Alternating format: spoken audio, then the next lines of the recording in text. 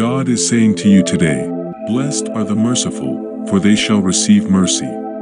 The world is grappling with immense challenges, but the power of mercy shines through.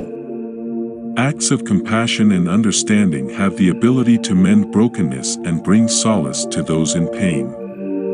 In a time when division and conflict seem pervasive, choosing mercy can foster unity and reconciliation.